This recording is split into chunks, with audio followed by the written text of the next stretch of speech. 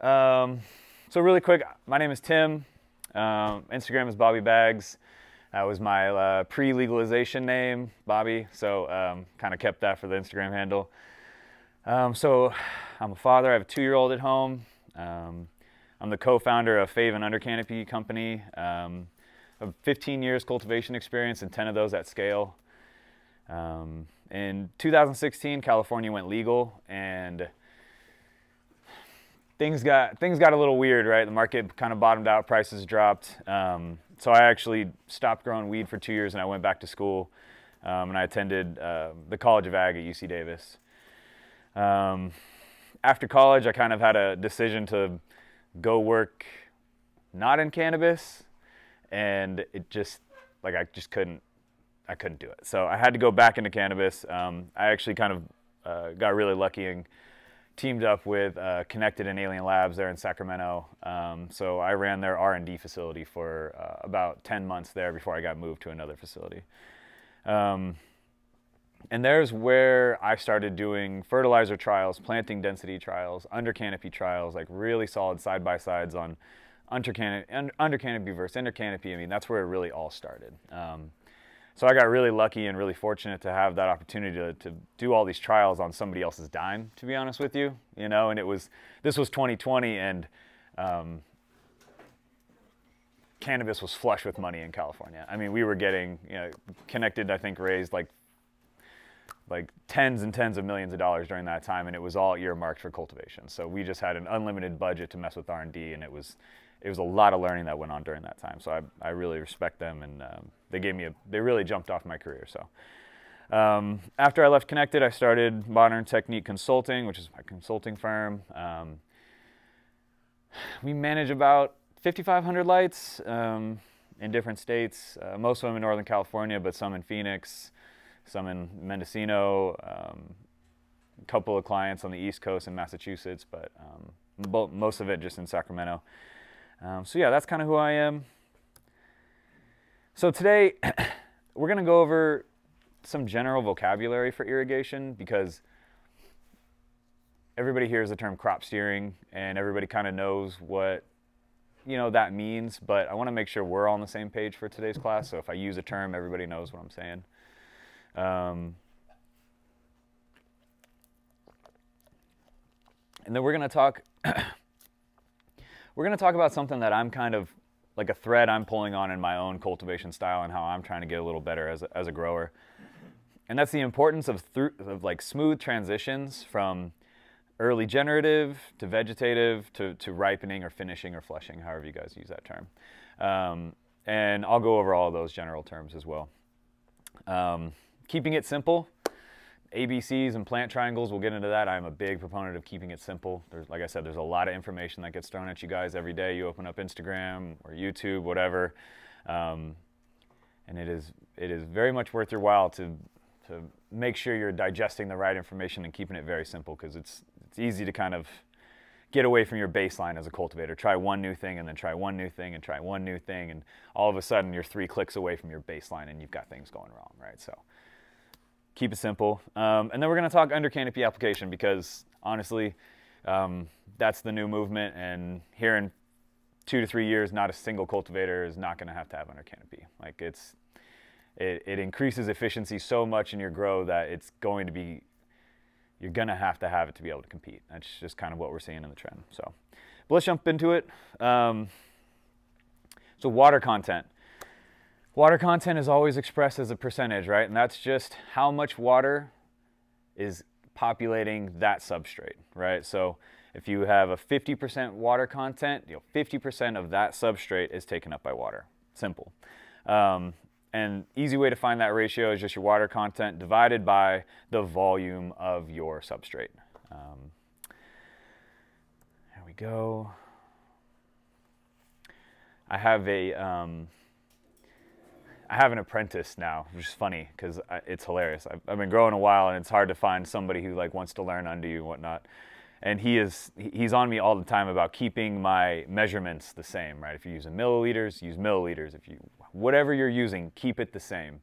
So when you're trying to figure out all this information, it's good to just keep using milliliters, because You know, we're trying to figure out how much is coming out of our drip irrigation, right? Our little stakes, our netafim, right? That's in milliliters. So it's best to just kind of keep that the same when you're looking at your substrate. So, this slide is very much for him, but try to keep your measurements the same. So we have water content, and then we have field capacity, right? And field capacity is going to change for every different type of media you're in, whether it's rock wool, cocoa, soil, pro mix. You're going to have a different field capacity, and that's the maximum amount of water that can fit inside that substrate, right? At 100% field capacity, right? Let me rewind that. That's confusing. I grow in mostly cocoa. Usually 70-30 mix, so 70% cocoa, 30% perlite. And that field capacity is around 40 to 45%, right? Fully irrigated, that substrate can't handle any more volume. You're getting runoff at about 40 to 45%. And that's kind of where I like my sweet spot. And again, that number will never be 100% because there's soil in there, right? So soil is taking up another percentage of that. Field capacity is determined by the type of substrate and its integrity, right? So if you guys are in rock wool, you know, if you dry them out too far, you're going to lose your ability to keep that rock wool saturated, right? It's called hydrophobic. So if your rock wool goes hydrophobic, it gets too dry even once, it's really hard to get that field capacity back, and you're going to kind of struggle on that. But I'm not a big rock wool guy because I've never been good at it, and it's honestly kicked my ass a million times. So I very much like to touch soil. I like Pro Mix. Pro Mix has been my go-to for a long time. I used the Fox Farm back there for a long time, but Cocoa 70-30 inside for indoor cultivation is my favorite at the moment. So then we have irrigation shots. And a shot is a single irrigation event. And everybody's into shot sizing now, and shot sizing is basically determining how much volume you're giving to your plant in a single irrigation event. And we try to keep them smaller to kind of mitigate any, call it channeling, right? If you give your plants too big of a single event, you're going to get some channeling through the soil because water is going to find the path of least resistance, right? So if you give it to it, like if you're hand watering and, you know, it's a dry plant, it's going to find the fastest way down and through the pot, which is usually around the edges, right? If it's like that dry, you know, you've got a big crack along the sides of your plant, or along the edge of your pot. And so a 1 to 3% shot, when you hear that, is 1 to 3% based on how big your substrate is, right? It's not based on anything else. And this I feel like can get kind of lost, but that 1 to 3% shot is based on a 1 gallon pot, so 1% of a 1 gallon pot, right? And so a single shot is a single irrigation event, and then we'll also kind of talk, I realized I did some updates to my slides and they didn't populate. We're also going to talk about,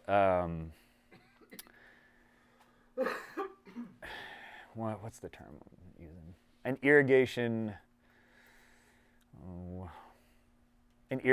window, right? And so an irrigation window is made up of a ton of small shots, right? So if we're looking to get to field capacity in our 1 gallon pot, we're doing a bunch of tiny shots to get to field capacity, get to maximum capacity your plant can hold. And that time frame it takes you to get to field from start of your irrigation to field capacity, that's your irrigation window, right? And you manipulate that irrigation window to kind of get the plants do what you want them to do, right? And we'll go over all that, but wanted to kind of give you guys some background, of course. EC, right? Food, PPMs. If you've been growing long enough, you remember we were just all about PPMs. It's good, it's not the most reliable. EC is a better mode of measuring. So there's two types of EC. There's EC that you get when you stick your pen in your solution or you stick your pen in your runoff. And then there's pore water EC, which is if you guys are, how many people are using substrate sensors in here? GrowLink, Arroya, okay, a couple of you. So they're reporting pore water EC, right? They're looking at how much EC, how much food is available to the plant in the pores of the substrate. A little different than what you're seeing on EC input to your plants or if you're catching runoff, but about the same thing. And yeah. I use both, right? I'm catching runoff as well, and I think I go into this later. Here it is, never mind. So sensors and runoff data. So there's a big difference between substrate EC and runoff EC. And runoff EC is, what I mean by that is your plants are at field capacity, you're still irrigating, and water is running out the bottom of that, right? Food is running out the bottom. And a big way to kind of measure how your plants are doing is to catch that runoff. One, measure how much runoff you're getting, look at the pH of your runoff, and look at the EC of your runoff. And honestly, like here at the bottom, last bullet point, I walk through facilities all the time that are having issues. Mega facilities, 1,000 liters, 2,000 liters. They're having massive problems. And I can't tell you how many times catching some runoff, sticking a pH pen in there or an EC pen in there will like really show us where that issue is starting. So if you guys are having issues, I have tons of issues all the time. When you're having those issues, catching runoff and really looking at those numbers is a great place to like start to work backwards from, because a lot of times you can figure out what the issue is right there. It's just a great spot to start. So runoff EC is a great indicator of how much food the plants are consuming compared to the amount of food going into the plant, right? So if we're feeding at a 2.5 into the plant, right, 2.5 EC, and the output is lower, it's like you test your output and it's a 1.7, well, your plants are consuming that difference, right, a 0.8 difference. So they're actually consuming all of the food you're giving it and then some, okay?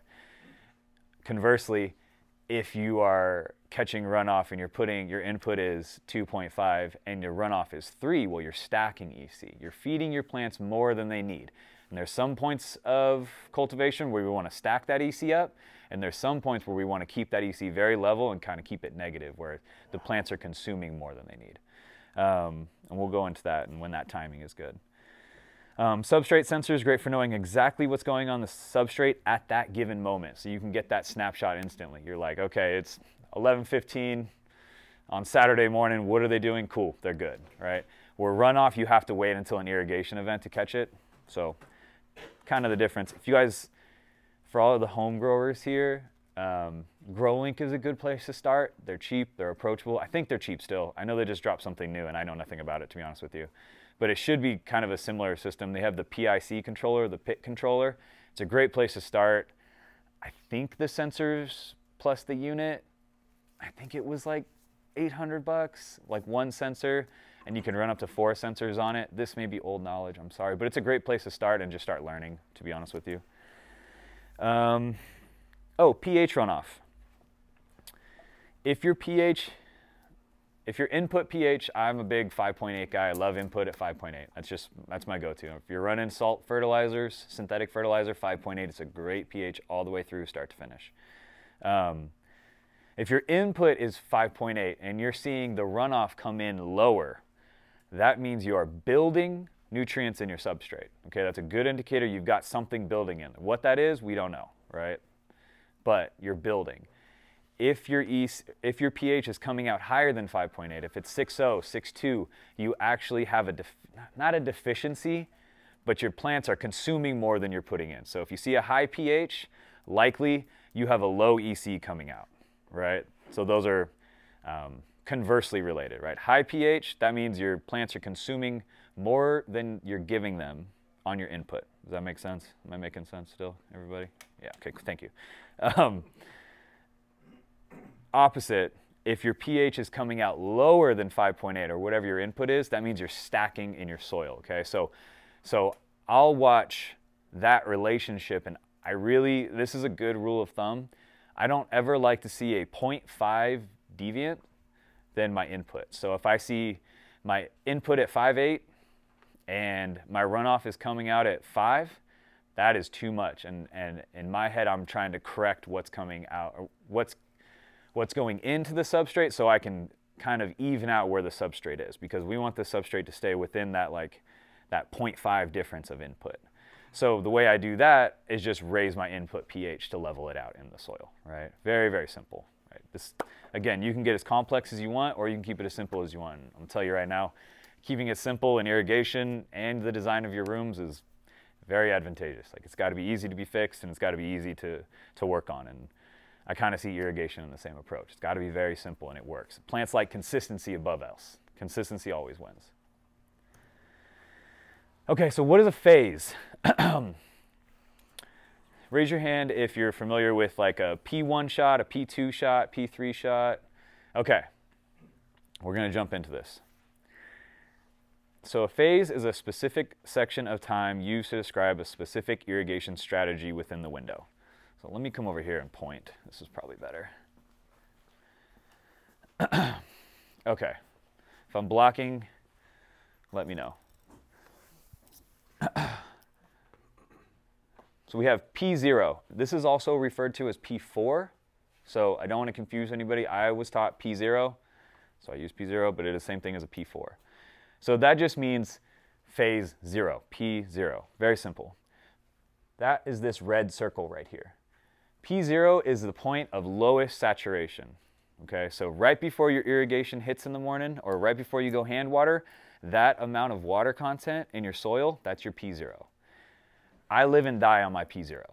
To me, that is the most important number in all of cultivation. That is how much water, how much food do your plants have available at that point, right? And that is very important with how to control your stretch or control your, conversely, how to control your stack, how to control your stretch, and if you want a bigger plant or a smaller plant, this is how you do it. You control water availability at P0. So, pretty easy. Phase 0 is your start point. Phase 1, P1, is your irrigation from P0 to field capacity, right? So those first morning shots, your lights come on, boom, you're giving your P1s, or you're going in, if you're hand watering still, which is completely fine. It's a great way to grow. It's a great way to grow. That initial soak event, that first event, that's your P1, okay? And so we're gonna P1 up to capacity, field capacity, about most of the time, okay?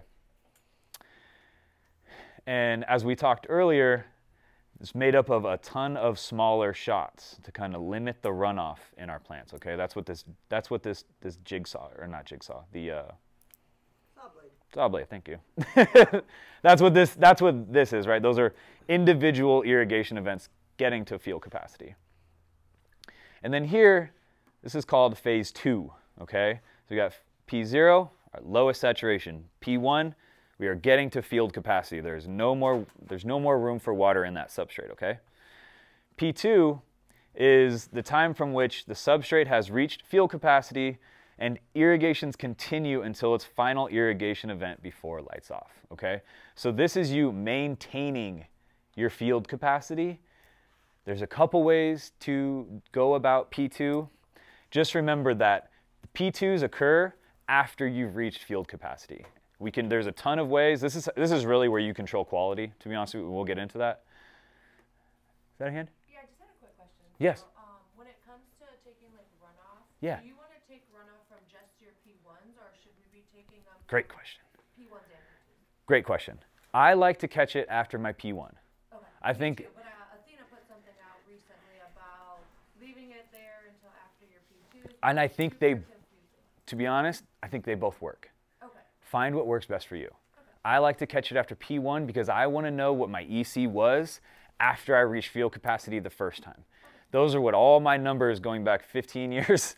Like I have like, handwritten notes from way long ago in my notebooks and catching runoff and not really knowing what it meant, right? But all of my baseline is catching after P1. Okay. So I will not change it, right? That's just me. But if it works for you, exactly. And Athena puts out great stuff. Like I'm not going to sit up here, and they spend a lot of time on their SOPs, and they do a great job. But really good question. That's a really good question. Okay, so P0, your lowest saturation point, right?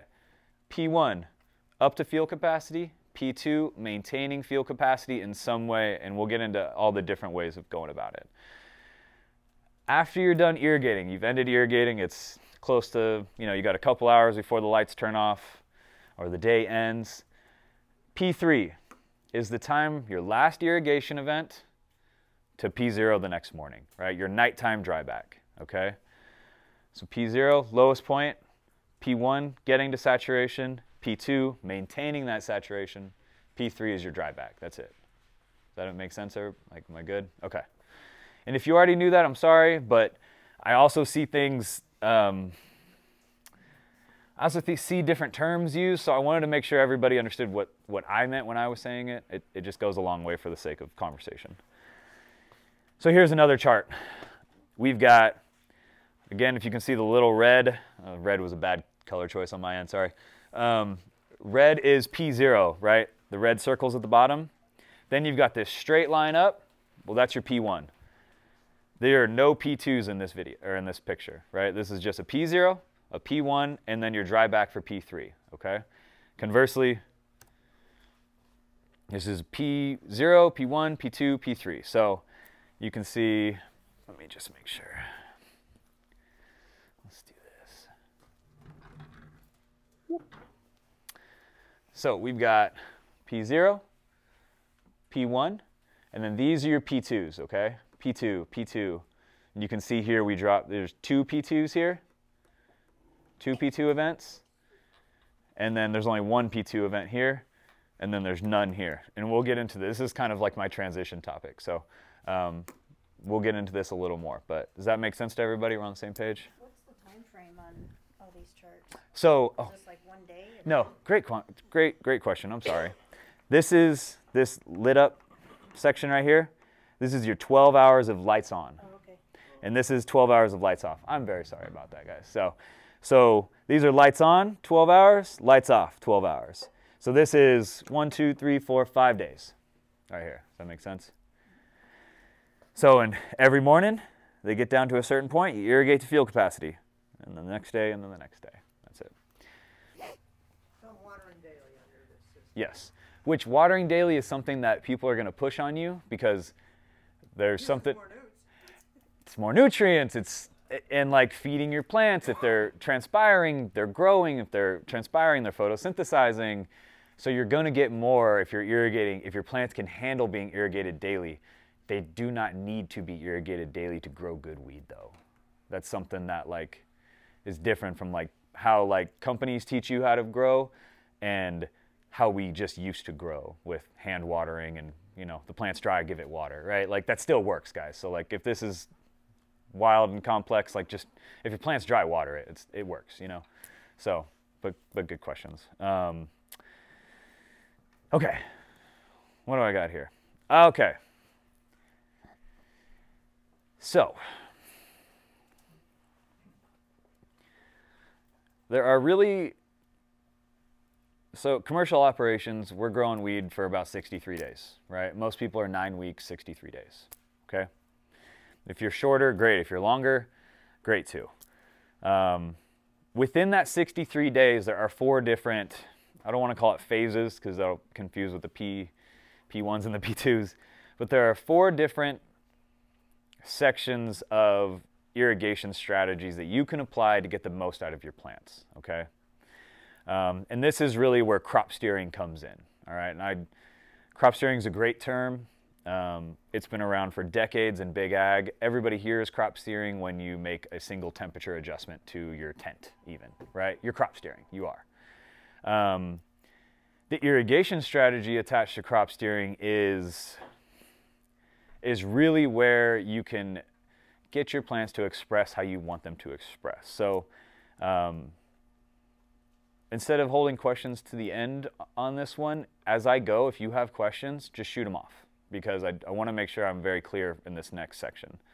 So step 1, it's about the first 5 to 7 days of flower, okay?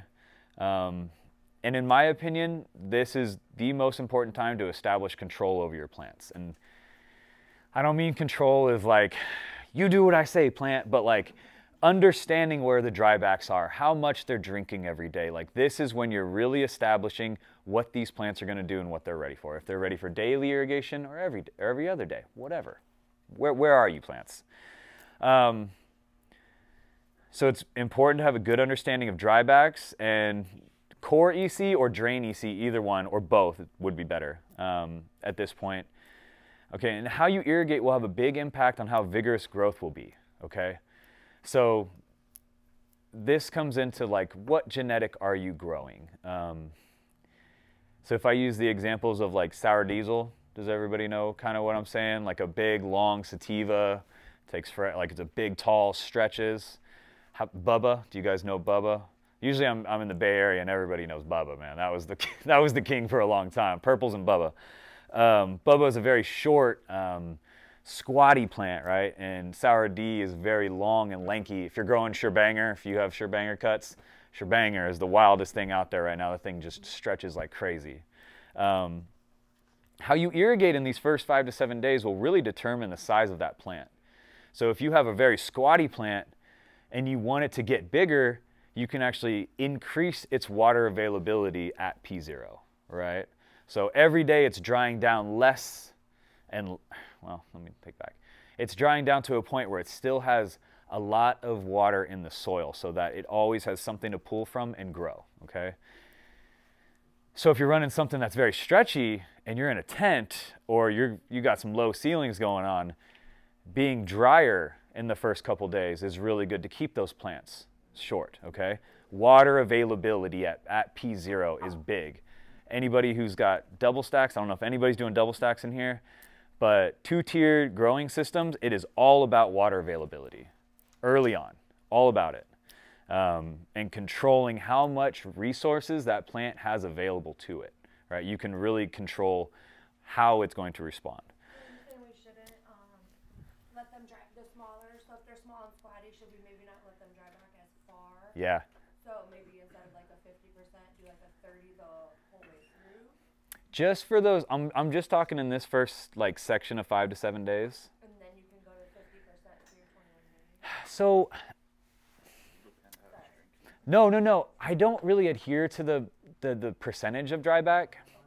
And that's just because I think P0 number is more important than how much it dried back.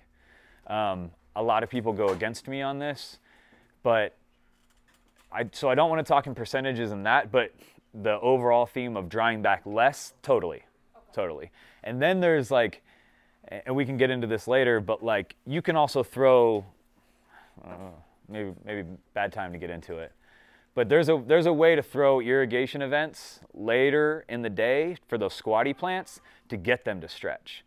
So when you say P0, should we move up our start time if that P0 isn't quite where we want it to be, or do we leave the start time? I like to leave my start times the same. Okay, I do too. I just wondering. And I like to play it for the next day. So I think in cultivation, you're gonna have, there's no perfection in cultivation, right? So if I have a day where I have a full room or I have a row that's landing too dry, instead of correcting that day, I'll like, okay, they landed too dry today. Tomorrow they can't land too dry. Because one day is fine. One day too wet or one day too dry is fine. But you start compounding days, and that's when things get weird. So you just have to be on it. So instead of moving up your start time and messing around with that, I'd rather mess around with how long I'm irrigating, because it's an easier control, right? Because then you're messing with like, when you get to the commercial level, there's, our Phoenix facility has 100 benches. If I start 100 irrigation zones. So like, if I start messing with where the start times are, it's just a mess. Yeah, your data collection and stuff.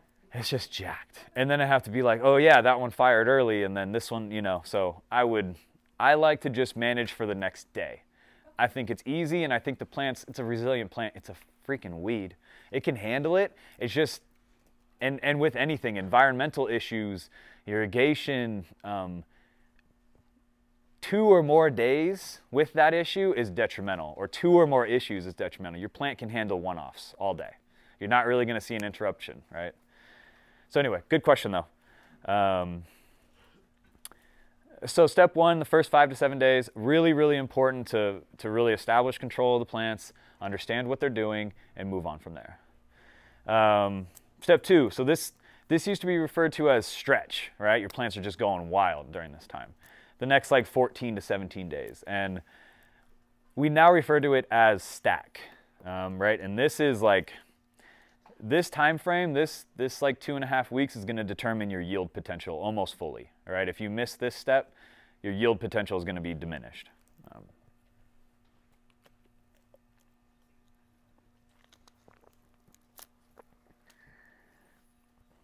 So this time frame is considered generative, okay? We are generating something. We are generating stack. We are generating flower sites. So easy to remember. So heavy drybacks between irrigations promote tight internode spacing, okay? The lack of water availability and keeping your irrigations in a small irrigation window, similar to... Oh, no, I'm going the wrong way. I'm like showing you guys all my cards, damn it. So this right here, this is a generative chart, okay? We have one single P1 event and we're drying back heavy, okay? This is how you generate good stack. This is how you limit the stretch of your plants, right? And you can grow any way you want. You don't have to listen to any of this, but establishing a good stack is really like, everybody's got to have yield. Like everybody's got to have yield to survive. And unfortunately, it is the biggest driver of whether you can stay in business or you go out of business. Doesn't matter what state you're in, this is how it is. So nailing these 14 to 17 days is very important. And it's really characterized by, we want to see a little bit of runoff, not very much runoff, right? We don't want to give these plants too much water availability. We kind of limit their water availability. We want to see higher EC runoff, and we want to see lower P0 targets, right? So anybody who's growing with sensors, like I'm like sub 25% in the mornings for most genetics, you know. I like to be there, and you can go drier than that, you can stay wetter than that depending on genetics, but like usually about 20 to 25% is a nice sweet spot. You can definitely be drier. But you're also looking heavy drybacks and high food content, right? Because the food is really going to drive the plants to put on those flower sites. So does that make sense? That's your next.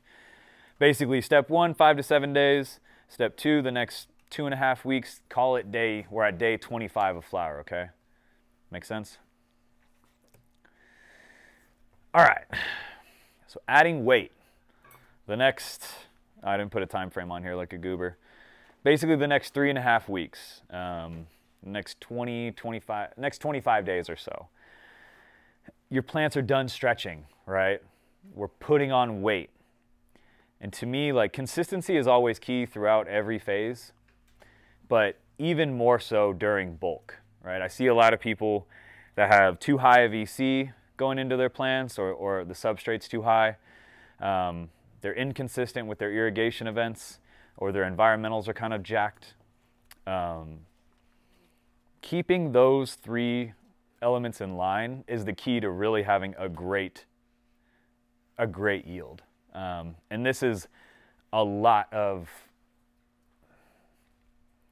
this is the most important time in the plant's life, because this is going to determine your quality and your ratio between quality and yield. Because this is the point where you can really boof out your plants, to be honest with you. What's your target zones for your media ECs and your runoff ECs in these certain times that you're going through? Runoff EC, I like to see no more than, if I'm inputting at 2.5, I really don't want to see it above 3.5 on runoff. You probably can creep a little higher than that, but if but if I see like above 4 or 5, and like every genetic is different, man, but I err on the side of lower, and that does well for me. Like, they don't need a lot right now. I liken this time to, like, think of a bodybuilder, right? Like, bodybuilders aren't having, 3 big meals a day. They're eating like nuts and berries all day, like little consistent food all day, right? They're not just engorging themselves on a fat steak at night. That's not how you build muscle, right? It's not how you build flower. We need very consistent irrigations. We need consistent ECs, right? So I don't want to see a difference of my input and my output too high, right? Whereas during generative, I want to see that difference a lot higher, right? I don't mind like 4.5 to 5.5 runoff EC. I think that's a nice place to be. I don't like going any higher than that. Again, genetic preference, who knows? But I have runoff data from like I got taught to learn I got taught indoors, but I grew mostly outdoor and dep during the not so legal days in Cali. And I used to like dig trenches under my beds and like stick a freaking Tupperware under there and like catch runoff that way. And I remember freaking out when I saw like a 2.8 runoff. You know, like low EC was a thing, you know, back in the day. These 3.5 and 4.0 EC inputs are wild. But even then, I noticed that it was like the more consistent I could be and the closer that was, that input to my output, the plants just liked it better and they just clicked, you know? And so I kind of still err on the side of lower than higher.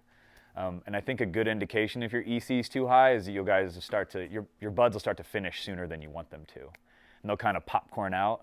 They may end up super cracked out, purple, just covered in trikes, but you've got no weight. Your EC got out of line. I almost guarantee it. All right. And like I said earlier, when I go into facilities, you know, $10 million facilities, they got every bell and whistle. And it really comes down to catching that drain is what corrects their problem. You know, it's all this stuff is like, it's the basics, but it's really like, it's everything. It's the ABCs, you know.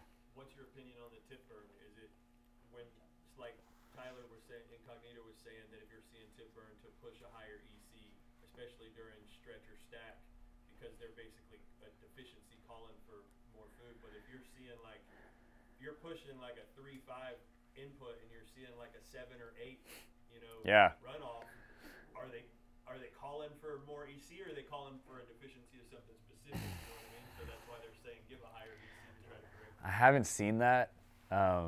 Tyler's a really smart guy.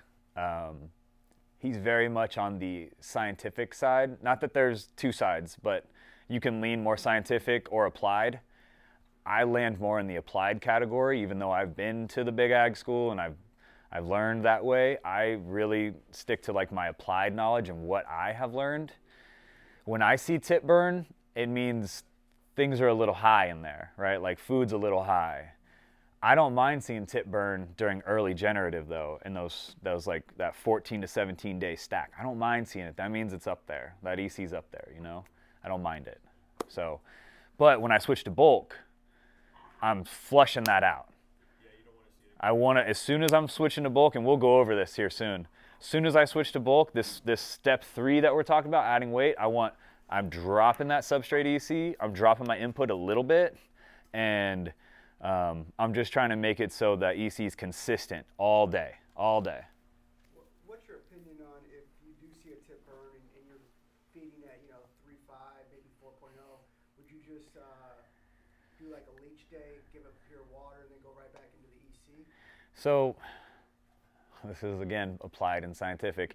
You're never supposed to give your plants water, Yeah. right? You're never supposed to do it, but they actually really like water. Like, they actually really like pure water.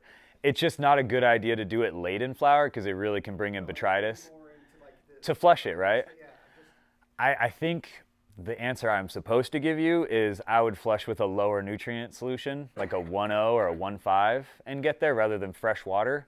they had, But I don't mind fresh water, they I'll be had honest some with you. companies, like nutrient companies, that were actually doing a 6 on, 1 off, Yeah. nectar and stuff like that, and that's what I was kind of thinking that when he was talking about that, where you're not trying to lock your substrate up. Right. You got to be very careful because plants can handle a ton of food late in flower and early in flower. But this middle section, they don't want the food. They want food, but they don't want a lot of it. And this is where a lot of people destroy their yields because the hairs start to turn early. Your hair shouldn't be turning until late week 7.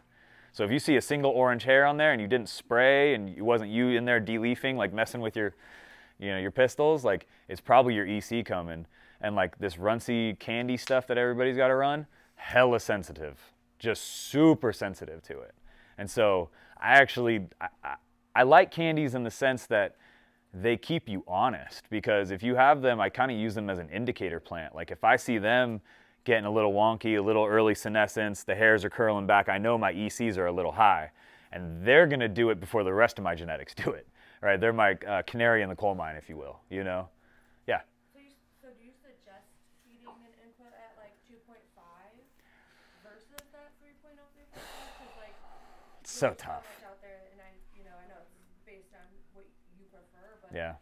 we do notice like we do feed the higher EC, and we do, like you said, get that higher runoff EC. Yeah. And we don't really know like how should we adjust that? Like if I said just, should I lower that input EC, or should I, like he was saying, use like a cleanse and try to like flush some of that salt out? I would just drop your input, you know. If it's too high, so like, say you catch runoff, you're in bulk and it comes out high, that next irrigation event, those P2s or whatever, that next, I'm sending a lower fertilizer level, and I'm flushing that way, and I'm sending volume, right? I think if you're having to add water to your regimen, you're already just putting in too much. You might as well back off on your food and save some money. And I'd rather control it on the daily than have this one big event where we flush it out once a week. That's how I used to grow. I used to do 2 feeds on, 1 feed off, you know, and that's like very old school. Like that's how my deps all ran. But I think there's a better way to do it and get them food every day, because they are eating certain elements in there to their entirety. So giving them new food every day is actually a necessity. I had one point of like the last part about the ECs. Yeah. And really, your EC makeup, to me, I've always seen that my EC makeup is like make up to my room. So if I'm running CO2, if I'm running LED, double-ended, what I'm doing is really kind of making the EC Match. on my EC, and I'm changing my EC every week. Yeah. And pulling back. So really, you don't know. You got to really know your room and the Yep. dial of your room to actually put your ECs in there. So 100%. some people could run at 4.0. Some people could run at 2.5. It really depends on what your room's at. Yep. Are you running 5 tons in there, or you got a mini split? Yeah. Yeah. Straight up. Yeah. So there's a lot to it. So I think that runoff part is a huge deal. And like the guys that I know still catching runoff, they have all the bells and whistles too, and they're the best. You know, the cultivators that I know really catching runoff every day or every other day, they're the ones that consistently crush, and they're the ones going to stay in business. But yeah, it's whatever demand you're placing on your plant. Like LEDs place a higher demand than HPS, so you got to feed a little more, right? That was like a big learning curve when the LED switch happened. But yeah, good points. I mean, all around, it's like whatever your room can handle, right? Genetic-wise too. So just to step back 1 second, we've got early. Let me go back. We've got establishing control the first 5 to 7 days, right? And then we've got stack. Stack is when we're trying to see a higher EC runoff than what we're putting in, okay? We want bigger drybacks. Step 3, what we're talking about now, you know, weeks 5 to 7, call it, right? Smaller drybacks between irrigations, right? Because the smaller the dryback, the less time there is for EC to spike, right? EC is just salt building up in your soil. So think of a salty, like salt water on a hot day. Like it's the same thing as a dryback, and plants consuming that water. As that water evaporates, the salt content gets higher of the water that's left over. And that's what we're measuring on the runoff. So we want that to stay very consistent for those weeks. If you can nail your consistency and not have spikes up, if you're using graphs and you don't see a real big spike up and it's being consistent, I guarantee these are going to be like some of the best rooms you have. Higher P0 targets. So if I'm drying back to like 20 to 25% during generative, or even drier than that, I like to be like 25 to like 35%, but I grow a lot of genetics that are very sensitive to water content at P0. If it's too high, they'll start to grow kind of, they won't maintain their structure, right? They'll get all wonky. They'll grow like Bozo the Clown, you know, sides off of them. So I like to stay between like specifically like 26 and 30%. That's my sweet spot. And this is a critical time for quality and yield, right? And this is a vegetative time. So your plants, during vegetative times, your plants are using a ton of energy and a ton of resources, because they're trying to put those big buds on, and they're trying to put trikes on, they're trying to put everything on, because they want to get pollinated and they want to survive to the next generation. Like that's what the flower is. It's there to get pollinated, right? And to make seeds. So, did I do this? Okay. So, there's kind of 2 ways, actually. There's 2 ways people are teaching irrigation right now. Okay. Let me show you how I irrigate P2s. So again, P2s are the phase after you've reached field capacity the first time in your P1, okay? How I'm using P2s. you can lose a lot of your quality at this point in flower. This is almost, I'd say this is a good portion of it, like at least 60 to 70% of your quality and quantity is going to come from this time. So as you can see here, we've got our P1 event, right? P0 up to field capacity. And then I'm letting plants dry back in between these P2 shots, okay? If I let them only do a P1, they're going to dry back way too far, right? They're going to dry back from here all the way to the next day, and it's going to end up like way down here. It's going to be way too dry. So those P2s are just to maintain my water content at my P0 the next morning, okay? The more P2 events that you throw, the more bulking your plants will do, okay? The more weight they will put on. But there is a fine line between too much bulk and quality, okay? And this is where a lot of people get missed. So as you can see here, I only have 2 P2 shots, and that's plenty. That dry back in between your P2s is very important. You don't need 6, 7 P2s. If you want to run it that way and you're in rock wool and you're running it like that, that's fine. You run it how you want to run it. But you don't need that. And honestly, I see a lot of people bulk the heck out of their plants. They get done, they chop it, and they've got botrytis and they've got mold and they have whatever because they've just added so much density to these tops that the plants, it just becomes a dead air zone for the plant. Every time you send a P2 irrigation, you're triggering a vegetative response in your plant. They're going to grow every single time, right?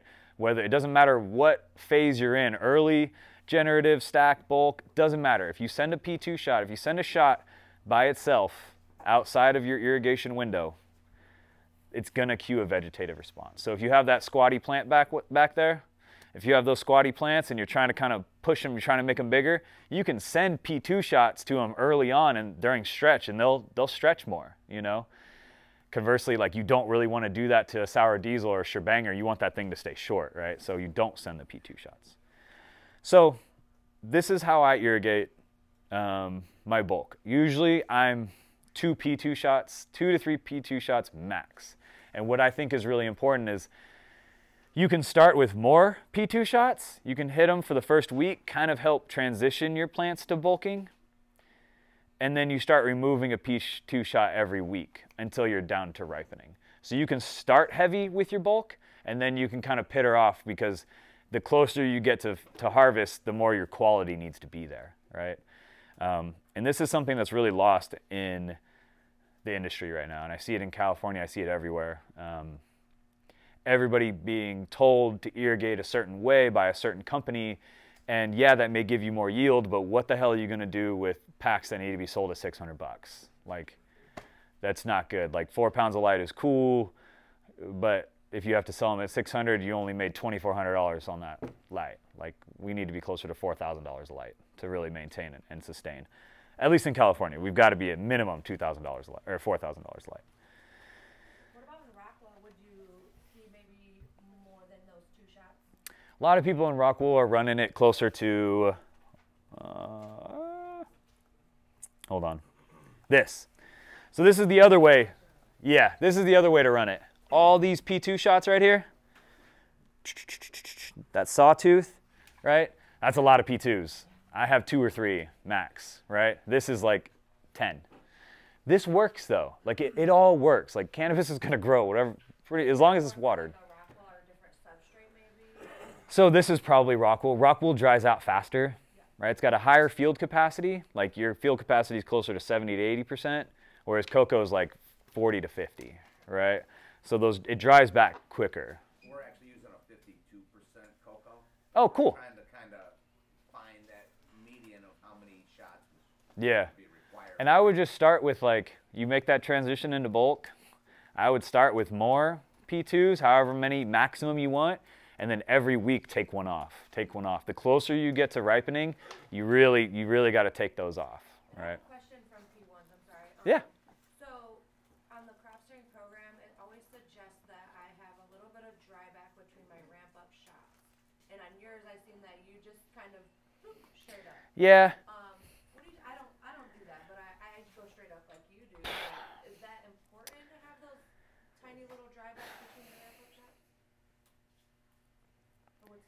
I don't think so, but like again, it's like I'm not gonna. If somebody's sitting here like Mitten Master was supposed to be here, and he's somebody who I would kind of pull on for like, hey, what do you do right now? Because you know, and I think he likes a little dry back in between his family is sick. He wasn't able to make it, but yeah, so like both work. What they're talking about in this like step up, because right here you can see the P1 little dry back, is just making sure you're not getting channeling. That's really the goal, is you want to make sure the substrate in its entirety is being saturated, thank you. The entire substrate is saturated. And if you're giving these one big shots, likely, again, they're just that water's finding the path of least resistance and it's finding its way out of your pot, right? We call that channeling. And really, the best yields you're ever going to get, the most healthy plants you're ever going to get, is when the substrate is completely saturated every single day. If they can handle it. If they need to dry back in between days, that's totally fine too. But when it gets irrigated, it needs to go to capacity at P1. So there's nothing wrong with this, and I'm not trying to go at any companies that tell you to do this. I'm just telling you there's less is a little bit more, right? And a lot of times in cannabis, less is more. So there's two ways to kind of go about your P2s. You can have this crazy sawtooth, or you can send a few of them, a handful of them, and start pulling them off one by one as you get closer to ripen. Is a really, really good way to do it. Yes? I had a question. How long do you like to, what's the sweet spot do you feel that is before you take your P0 that you gave your first shot? Is it 3 hours in? Is it 4 hours before you actually start? What do you feel?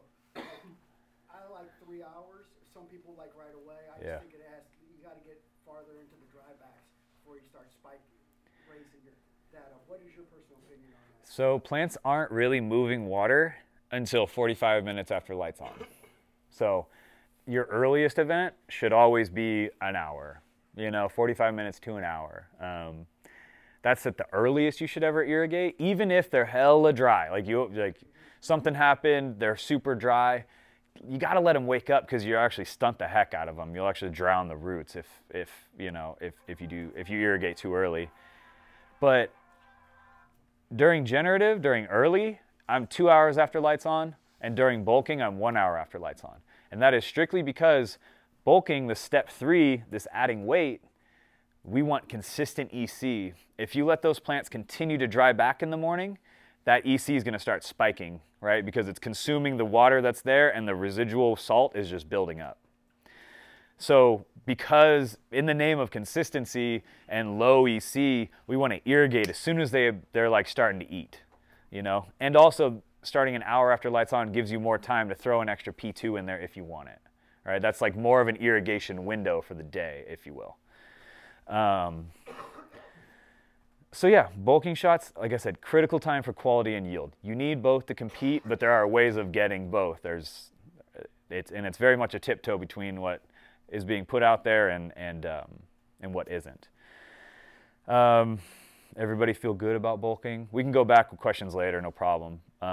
So ripening used to be called flush. We used to shove water down our plants' throats for like 2 weeks every single day to make sure there's nothing left in the soil, and that is wrong. Do not do that. If you want to keep doing it, that's fine, but don't do that. What you're doing is you're opening the plant up to molds and mildews, because you've stripped them of everything they need to defend, right?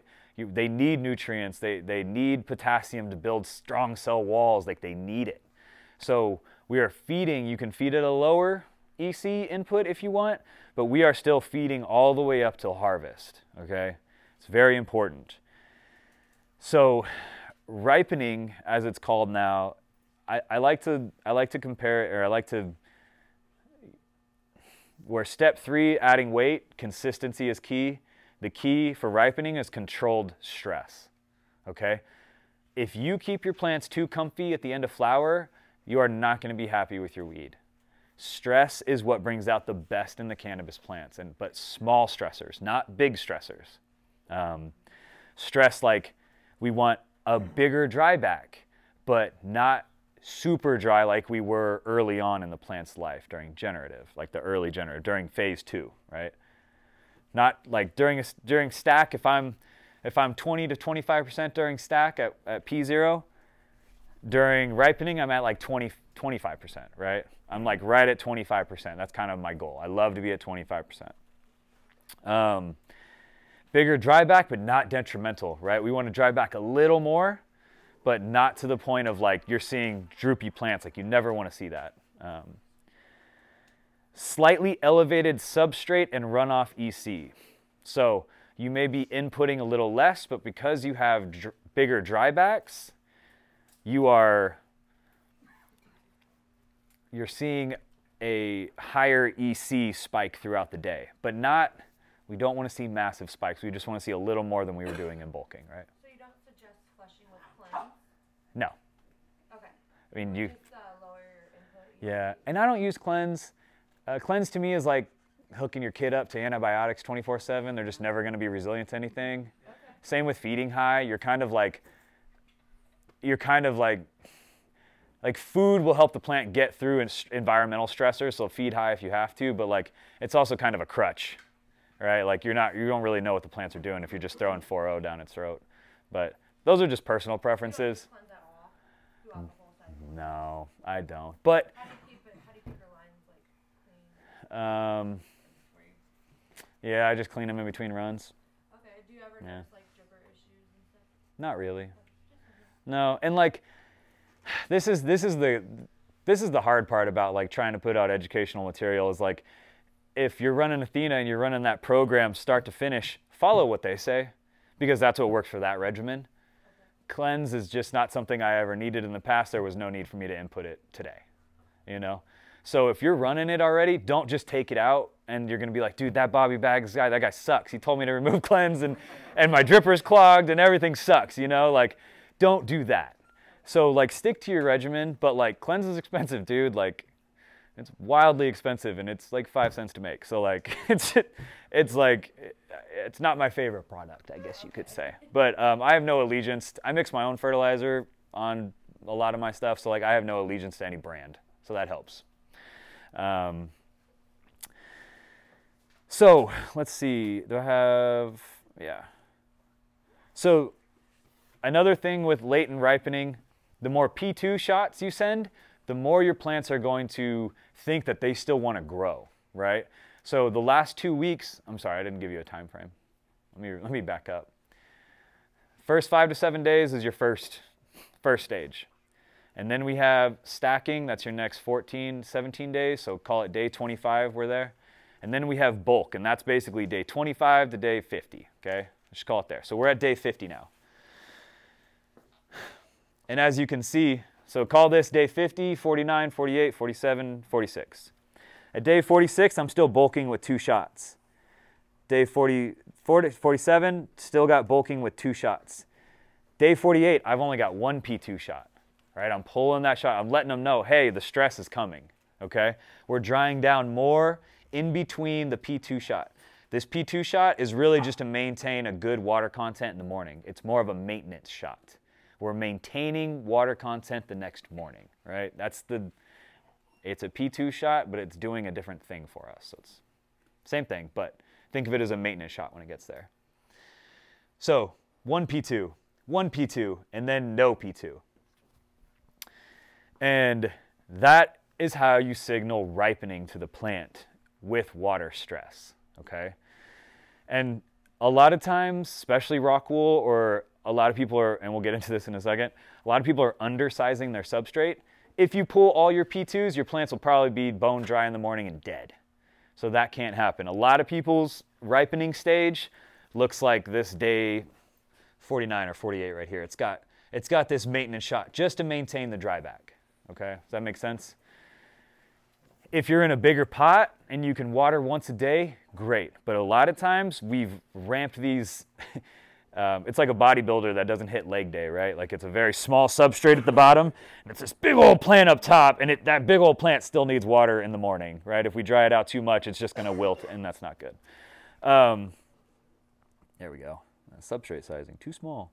So this is very generative. We are signaling to the plant that it's time to finish. It's the end of life, and we're generating, this is a lot of cannabinoids. This is your THC, this is your terps. Like, This is a lot of it. If you're too bulky going into this time, you're going to really lose a lot of that. So again, controlled stress. Maybe you want to drop your temperatures at night. Not too far, because your dehums won't be able to catch up, everybody, or won't be able to keep up. But controlled stress, little stressors that progressively get more stressful. Does that make sense? The temperature during the day. Yeah. When we're starting to rise then, or? Yeah, I drop temps. I slowly drop temps night and day as we go. And I know this was very much an irrigation class. You have to irrigate to your environment. Your environment dictates all of this. Like, this doesn't work unless you have a good environment. And I don't really like to go too cold at night, because that's where you allow in a lot of molds, a lot of PM, like everybody will see it kind of pop up at the end. Well, that's because dehums are rated at like 78 to 80 degrees. Anything less than 68 degrees on a dehumidifier actually renders them like, it takes them down to like 20% efficiency. So they actually just cannot pull water out of the air at colder temperatures. So like dropping your temps too cold at night, you're really just asking for humidity to be out of control and a lot of problems to happen. In California, we have to have purple weed or it does not sell. And temperature is sorry, is that the same around here? It is with me. Yeah. Well, it's the same everywhere then. It's great. Yeah, because apparently purple's better. But I distinctly remember 2017 not being able to sell purple weed. So whatever. Anyway, water stress will actually bring purple as well. Like if you keep plants really happy and healthy, they'll continue to put on green and they'll be very green. But if you stress them out, like that buildup of salt, that spike of EC in the morning will actually cause a little bit of purple as well. So yeah, ripening. Last 2 weeks, usually, you can do whatever you want, but last 2 weeks, bigger drybacks, but not detrimental. Slightly elevated substrate and EC runoff, okay?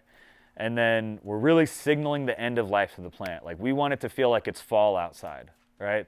Less water, you know, a little bit less, like, don't really mess with your intensity. If you mess with your intensity, you're gonna jack your plant up and it's not gonna do what you want it to. Light intensity is actually a really good push of purple as well. So if you're dropping your light intensity, trying to get purple, you're doing the opposite. And yeah, it is a generative time. You're generating cannabinoids, really. You're generating quality. So that's why that's a good way to think about it. So we have stack, which is generative. Yeah. If you're running LEDs and you're at full 100% light intensity, and as you're finishing off, you're dropping your CO2 levels, you're dropping your, you know what I'm saying? Mm-hmm. The environment's changing.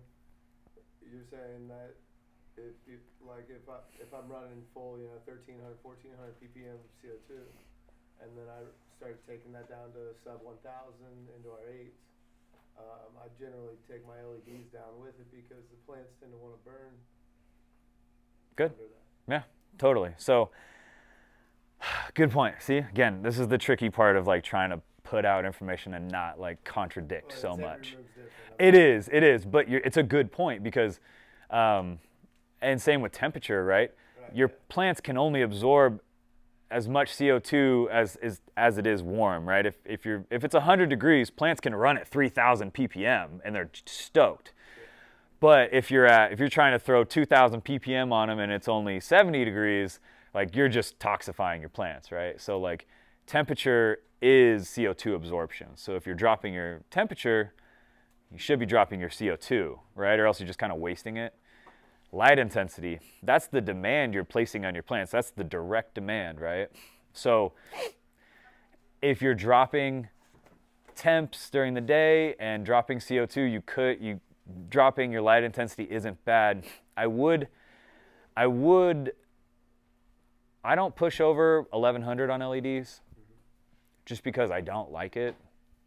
But I know people who do phenomenal jobs at higher rates. It's a fine line. Very much. And how the distance between is very important. So I feel like if you're at like 1,000 to 1,100, you're probably fine by dropping that CO2. And that's that little bit of stress that you need. And to me, pulling CO2 the last 2 weeks is smart. There's a lot of quality arguments for pulling CO2 late. So something to kind of experiment with. Or take it down to at least ambient. Ambient's like 400 to 500. you know, making sure they're not like deficient on CO2, but they've got a little something. But good point. Every room's different. So like, are you pulling good color with that? Yeah. Okay. I also run a checkerboard of HID and LED. Oh, see, that's the best. You're cheating. Yeah, yeah. The checkerboards are the best rooms even in Cali right now. We're running Gavita dual-ended HIDs with the 1930s. Oh, And it's, those are my two favorite lights.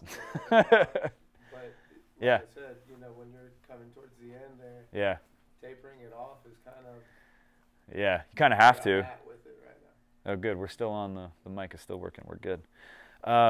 That's a good point, man. And again, it's tough to put out information and like try not to contradict or be like, oh, this is the exception and this is the exception, this is the exception, you know. But there are so many exceptions to everything I talked about, you know.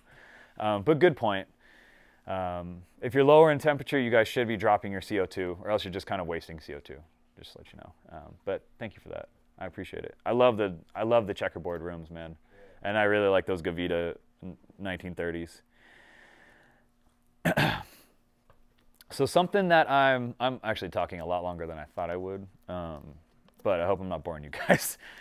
This is something I'm trying to refine in my own practice, is transitioning between early generative and bulking, and then bulking and ripening, right? Those transitions, it's very easy to make it a one-day thing. You're like, okay, it's day 25, tomorrow they're gonna bulk, and then, okay, it's day 49, tomorrow they're gonna ripen. And that to me is, it's an aggressive, it's really aggressive for the plant. It's really shocking, and you really don't ever wanna just shock the plants. I don't think going 0 to 100 on anything is really smart when cultivating, especially at scale. So transitioning between these phases should take a couple days, like 3 to 5 days. Small adjustments allow plants to keep their momentum, right? And so I kind of talk about growth velocity a lot, right? There's days where you come into your rooms and you're like, holy shit, like these things are clicking, these things are growing, they're putting on weight or they're stretched, whatever it is, the stack's great, they've got a ton of velocity.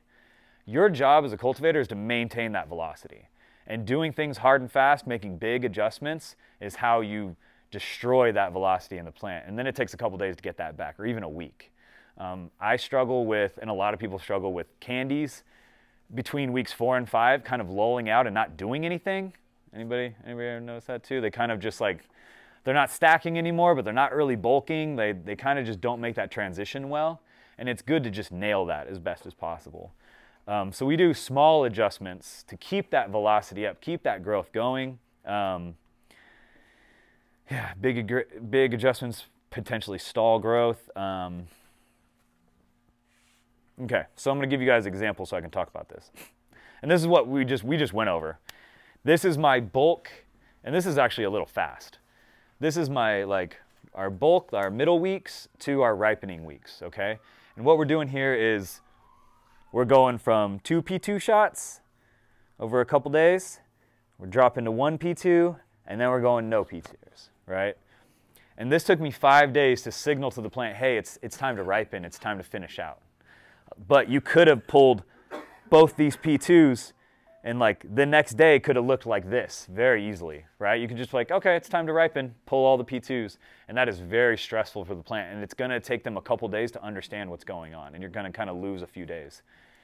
Losing 1 or 2 days here and there, you've lost a week. A week of growth is a lot when you're only at 9-week growth, right? So maintain every single day you can. And so this is something I'm working on, and trying to like standardize this is very difficult. Especially at the scale we're growing at these days. But I feel like it's easy to just look at your P2s, how many you have going into ripening, and just pull this middle P2 off, right? Signify to the plant, hey, you're about to dry back a little more and a little more, and then give it to them. So take a couple days to make these adjustments is the best way to do it. I did not put an example in here for early generative to bulking.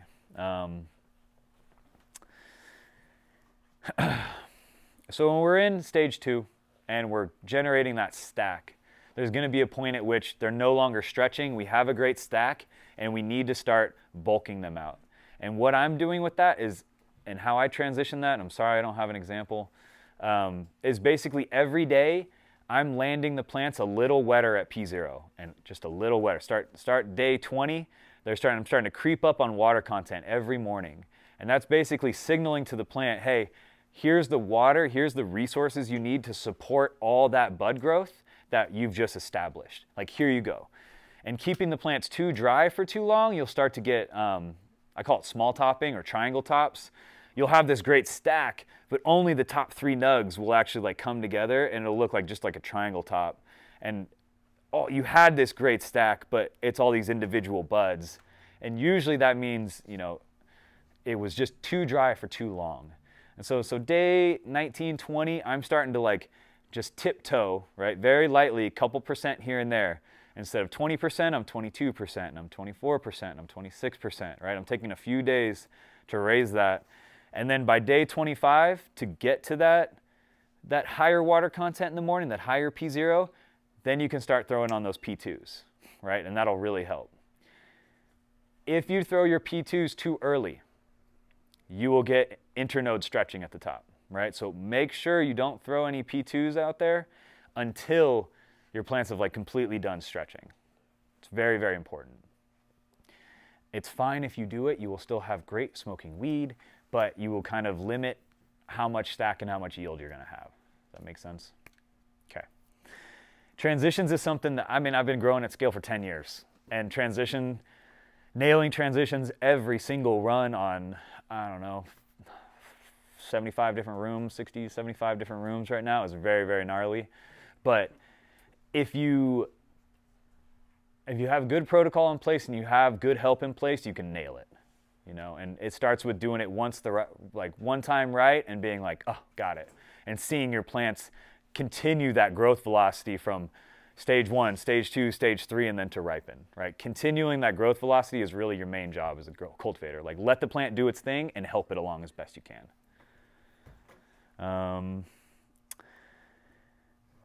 Substrate sizing, I kind of touched on it earlier. A lot of people are growing in substrates that are too small, pots that are too small. It's really, really nice for root in. Your plants root in fast, they get going fast, you get control of them fast, but it really it really kills you in the end when you're trying to ripen, right? Or finish these plants out, and you've got to keep giving them irrigations just to keep them wet in the morning. Because if you only give them one irrigation event, they're going to dry out to nothing the next day. So like it kind of shoots yourself in the foot for the long run. So just a little tip there. And then we're going to end on this, and we'll go into under canopy after that if you guys still have time. I don't know what time it is. I may be too long. I had talked to you guys for an hour and 10 minutes already. That is wild. I'm sorry.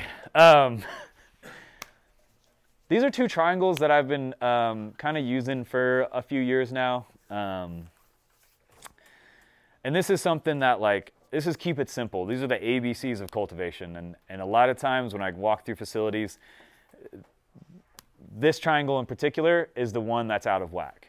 And so your root health is shoot health, right? If you have busting, healthy white roots, there's no bugs down there, there's no pythium, there's no molds, you've probably got a really robust, great plant. And that is a balance of water, food, and oxygen. Oxygen being the main one. Root health, root growth is directly related to how much oxygen the roots have access to. So when I see people where things get really weird, usually people can nail this early, but during bulking, everybody's sending all these P2 shots, your substrate is just saturated at all times, and there's no room for oxygen to make its way in, right? It's saturated, it's completely filled, it's at field capacity, it's full of nutrients and soil. There's not much room for oxygen, and you'll get a slow dieback, a slow browning of roots. And so for that first week of transition, I'm popping pots off the plants all the time, just looking at roots and just making sure I've got those bright white noodles. Like, I want really thick, happy fishbone, I want some great roots all the way to the end. But I see a lot of people trip up during bulking when they're like, so-and-so company says I need 8 P2 shots or whatever. And like I come in and all their roots are brown. And I'm like, well, there's no more, your roots are dead. They don't turn white again. You know, you've oversaturated these. So like less is more, right? Less is more. So this is something that I swear, like if you can maintain this, if you can give it the right amount of food with the right amount of volume and maintain that oxygen percentage, you've got a bumper yield almost every time, okay? Troubleshoot that. Very, very easy triangle. And then this, especially for a lot of people sitting in this room with Ohio going rec, congratulations. Is it rec or medical? Yeah, it's rec. Oh, so you guys can just smoke weed. That's fine. That's the way it should be. Very cool, very cool. Cultivation strategies, okay? There's all these new techniques. There's all these goobers talking about intercanopy lighting. Those guys, you gotta watch out for them. There's crop steering. There's grow this way from that company. And no, you should grow this way with hypochlorous acid and whatever from this company. There's all these new techniques, okay? Then we have traditional knowledge of like water the plant when it's dry, right? Old school irrigation of like just water it once a day and it's probably going to be good weed, right? We have traditional knowledge of like what quality was like before everything went legal. It was much, much better. So we have our traditional knowledge, the guys like in here who've been growing for a long time, and I can see it on your faces if you have. A lot of stress there. And then we have market demand to meet, right? We've got these purple goobers. Like everybody wants purple, everybody wants candy, everybody wants whatever. It is your job as a cultivator to maintain this balance, okay? We've got these new techniques because we need yield now, right? We can't hit 1 pound of light of chronic and sell it for 6,000. It sucks. I wish we could. It was a great time. But we can't do that anymore. We need yield, right? We need to understand what this plant wants, but we also have to maintain the quality that we used to have in every batch, you know? And that's really the traditional knowledge and like what smokes. You know, a lot of this stuff right here doesn't translate to smokability. It does not. So be careful. And then the market demand, which is the purple and the whatever, okay? It's your guys' job as cultivators. And if you're growing for yourself, maybe this doesn't matter as much, right? But if you're not and you're looking to do whatever and sell, and not my business, but this is what you have to maintain. Anyway, that's my spiel on irrigation and just cultivation overall. As I said in the intro, I am a founder of Faven Lighting, co-founder. This unit right here sitting in front of me. I guess if you guys are running out of time, you can dip now. But if you want to get into under canopy, I'll be a lot quicker, I swear. Let me jump into under canopy on that topic, right? So we have to have all this yield because, to be honest with you, I've stayed in a cultivation role so long that I didn't really care. Like I knew if I was putting off enough yield and it was quality that we were making money. But recently, in the last year, we've taken over a facility in Phoenix and it's vertically integrated. We've brought in a bunch of brands to the Phoenix market, and we're in a partnership agreement, so I've got to be involved in every stage of the business. And something that is really eye-popping is how much yield will determine your success.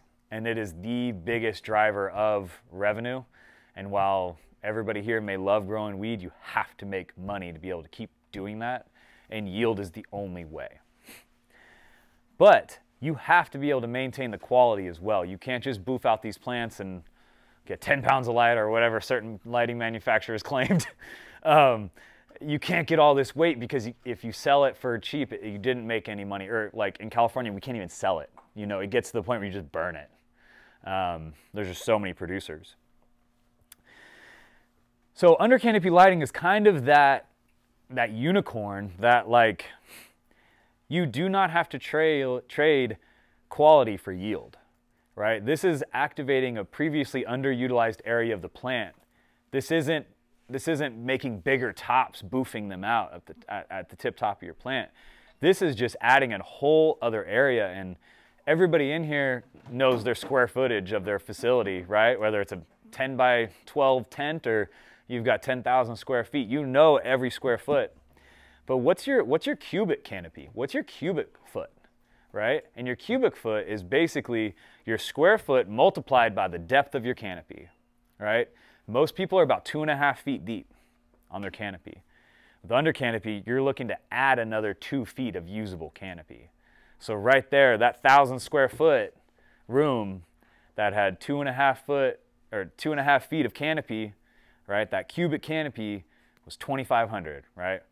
2.5 multiplied, multiplied into 1,000 will give you 2,500, right? Cubic feet of canopy. If you add under canopy lights to that existing space, you can add another 2,000 cubic feet of usable canopy. Does that make sense? I'm getting better at explaining this. It's kind of tricky. Almost like a double stacker. And Right. I used to actually call under canopies a double stack killer, to be honest with you. And I know I kind of touched on it in the beginning, just to give you guys like my credentials in this. This isn't something that I was like, I'm just going to make a freaking light and throw it under there. Like, I did all the research and development for Alien Labs and Connected in 2020 on intercanopy, under canopy, spectrum balancing, right? I've been doing this for about 4 years now. And Faven just launched last year. Like, it's been a long time coming, and I worked for Connected for a year, did my own thing, worked with a bunch of other companies that had kind of under canopy products, and then came into my now partner's office and kind of was just complaining about the lights on the market and how there was nothing on the market. And he's a very straightforward guy, and he's a very business-oriented guy, and he looked up from his computer, looked at me and said, then make your own and stop complaining. And so literally that's how Faven was born. Like, that day he was just, and he knew how to do that. And so we started designing about 2 years ago, and we just brought it to market in the last 7 months. This is a very fleshed out design. But so I've been using this for a long time, right? This isn't something I just started doing. This is 4 years. Like, this is a big portion of my actual cultivation career. And all you're really doing is you're adding yield capacity to your existing room. It is extremely expensive to build out these days. It is way less expensive to add under canopies to that existing room and add that extra yield potential, right? And these are not big numbers. These are not like things that I'm trying to pass along as BS.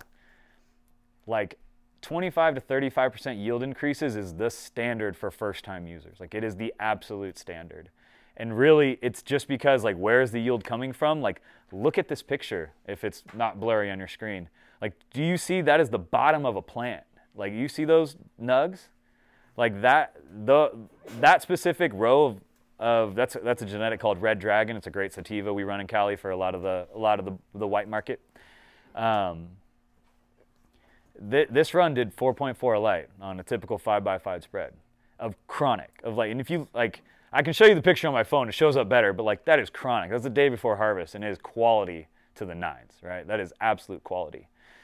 And so here's another side-by-side of that same genetic, right? You've got without under canopy on the left, and you've got with under canopy on the right, and that's at week 5. These are separate rooms. One room had it, one room didn't. Like, that is, I don't know how to say it any more than this picture, And again, this is quality. These nugs are dank. Like, they are fully mature trichomes. You guys that do rosin in here, you guys struggle with the lower half of your plants having good mature trichomes to make rosin, make hash. Here you go. Breeders.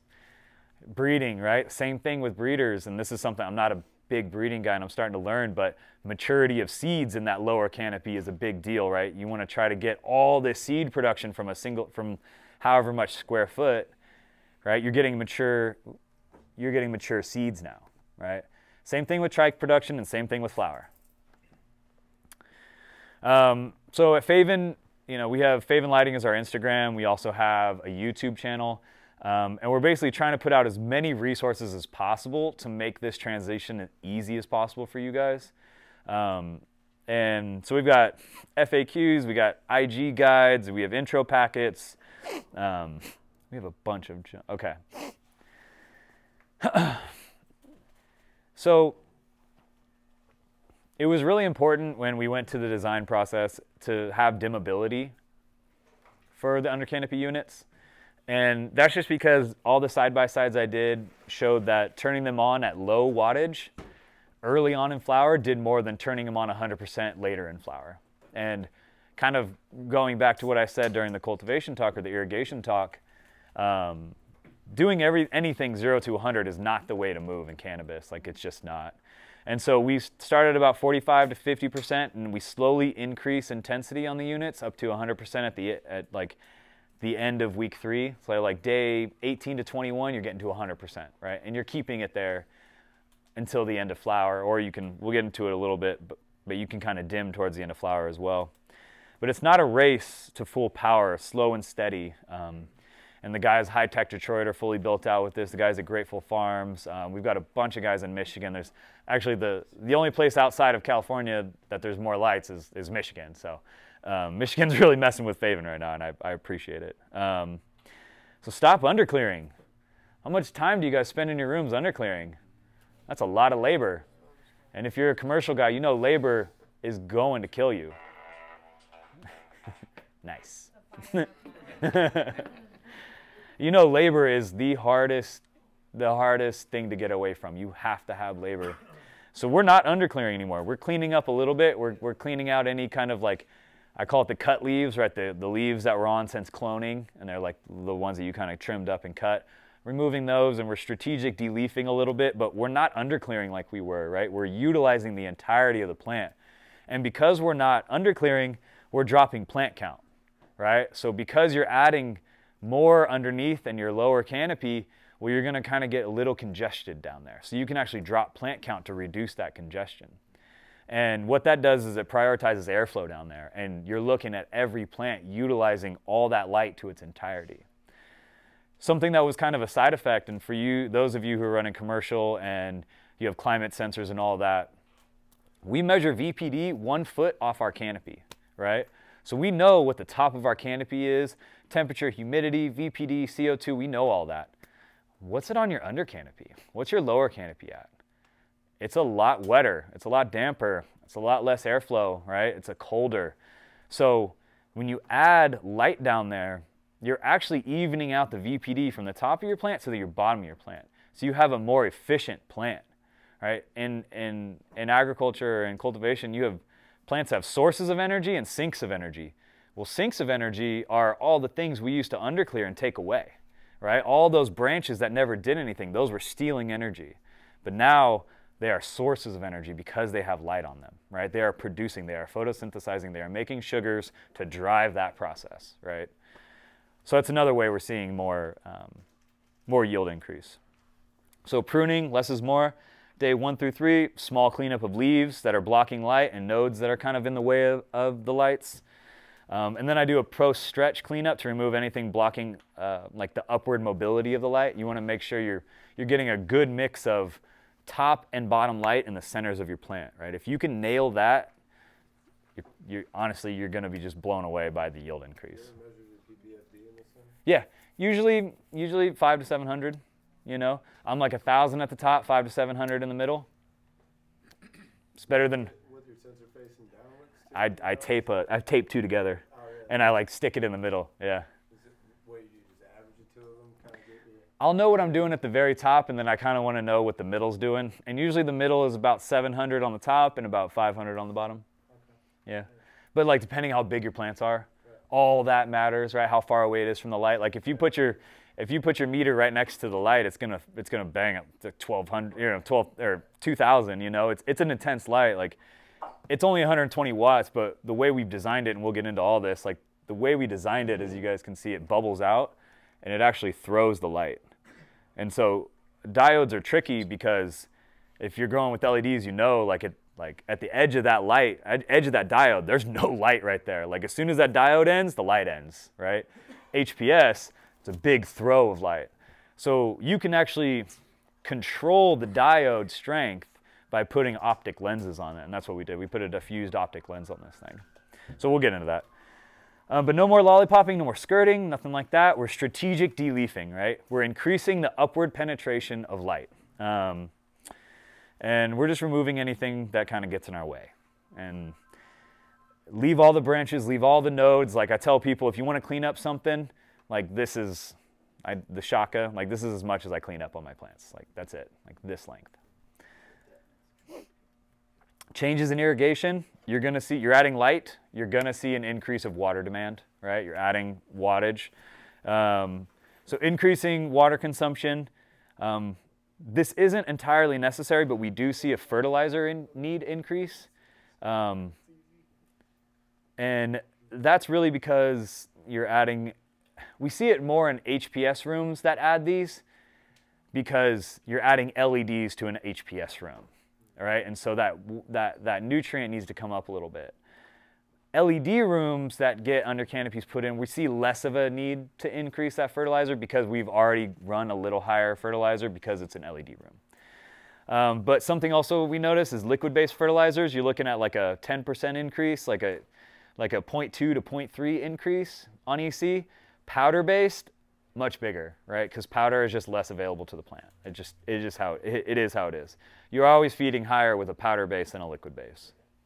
And I will say something, not related to under canopy or anything. If you're running liquid fertilizer, a lot of them shouldn't be ran above 3.0. Just keep that in mind. They weren't really, like, the feeding chart may say that they're available, that they can, but like the liquid base, like they're more absorbable for the plant, so it's better to just keep it low and slow. I'll just say that. Powders, you can kind of ramp up to whatever you want. So because we're kind of congested down there, we're lowering plant count. And that really helps just optimize each plant. Like you're looking at pulling a lot more weight per plant. Substrate sizing. Oh, this doesn't apply to everybody, but lowering plant count can sometimes lead to the need to increase substrate size. So kind of getting into like my last topic on irrigation where it was everybody's growing in containers that are a little too small for them, but I understand why.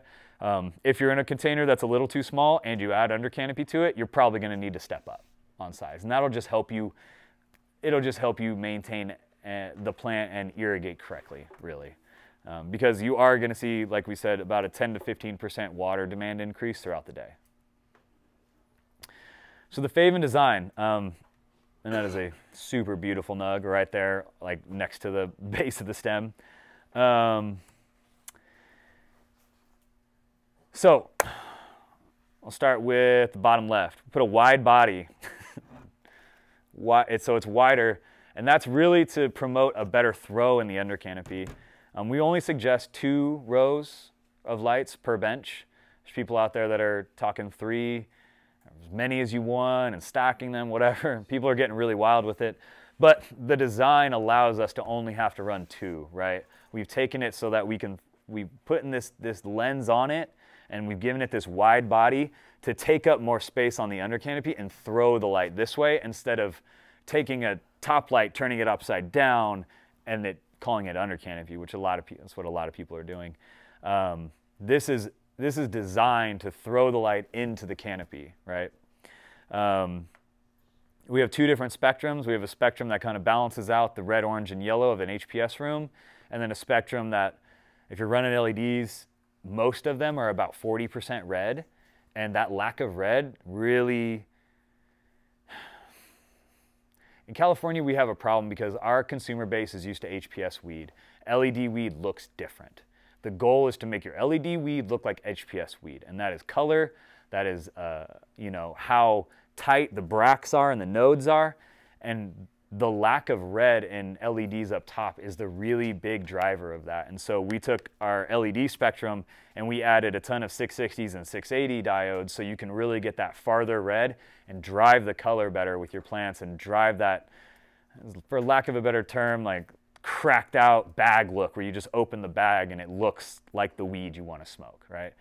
LEDs are tough from a color standpoint and from just the overall look standpoint. And like Michigan and California are very similar consumer bases where they're picky as hell because they're mature. They've been smoking weed a long time. So like Missouri, not a big issue. Out here, it's going to be an issue. And then, again, the purple, right? This farther red is really going to drive the purple production in your plants. So we put a lens on our actual unit, and as you can see, it's diffused. So that comes from my greenhouse days, and we run double woven greenhouse plastic, and what that does is it takes the sunlight and evenly disperses it, so it lights up the entirety of the greenhouse. It's not just sun's over here to the south, right? and that's the side getting, you know, all the sun. It takes it and really diffuses the light and lights up the entirety of the greenhouse. So we took this approach as well because diodes are very tricky, and they're very intense, and then as soon as you get away from them, they're not intense. So this takes the intensity of the diode and spreads it out, so you have a very even throw of light on your under canopy, right? There's a lot into that. Like, this lens took us a long time, and I'm very, very proud of it. And then the bubble shape, we kind of already went over it. You can see how it bubbles out. Again, that's to control the diode that's to control the throw of light. If we wanted this to be pointed straight up, we would make this almost a triangle. We would point this, but because we want it to throw, we rounded it out and really make it throw, right? And so you're getting about 2 feet in each direction is what I kind of go off of, 2 feet. So whether your benches are 4 feet wide or 5 feet wide, 2 rows of lights is really all you need. I've got some of the best growers in Northern California running these now, and some of them are 4 plants wide, some of them are 3 plants wide, some of them are, you know, different tables, the tables with the, you know, the trenches in the middle, whatever. I always just recommend 2 wide. It's all you need. Sides of it, on the outsides of the benches? Running actually in between your plants. Okay. So actually, here's a spot right here's a picture right here. Right in the middle of Yeah. Okay.